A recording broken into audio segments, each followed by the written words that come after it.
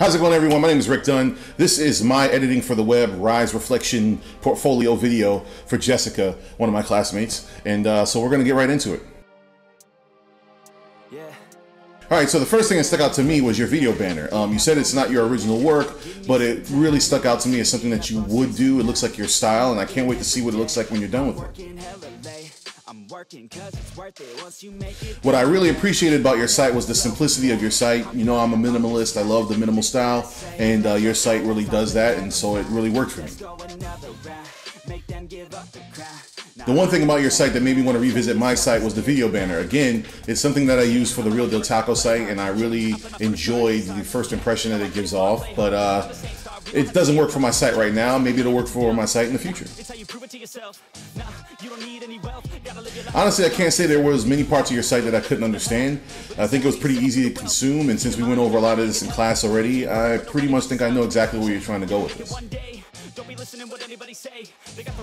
Now, at first glance, when I first looked at your site before we got to class, it seemed like you wanted to keep your site a one-pager with some of the information on the first page, kind of an infinity scroll, and then have it link back to certain other pages. But it seems like you wanted to keep your site very simple, and like I said before, I appreciate that, and yeah, it looks great. I can't say I was confused by a lot of things on your site. Again, it's very simple, very minimalistic. But if I had to say the first thing that popped off to me that confused me just a bit was the sizing of your text on your menu, as well as right in front of your video banner. The text is a little too small and a little hard to read. But other than that, like I said, it was very self-explanatory. The site was very good. I love the logo with your name. Other than that, it wasn't much that confused me about your site. It's pretty great.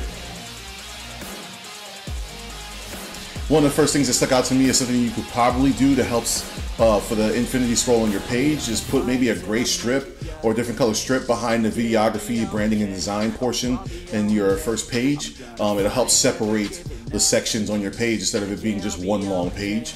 But other than that, yeah, that's it. Now at this point, I'm kind of feeling like these questions are starting to repeat themselves.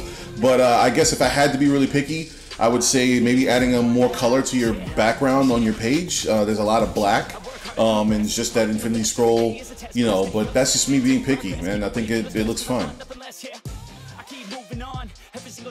Okay, so this is the portion where you're supposed to consider something. So I guess if you had to consider something, I would say maybe taking more opportunities to step outside of your comfort zone.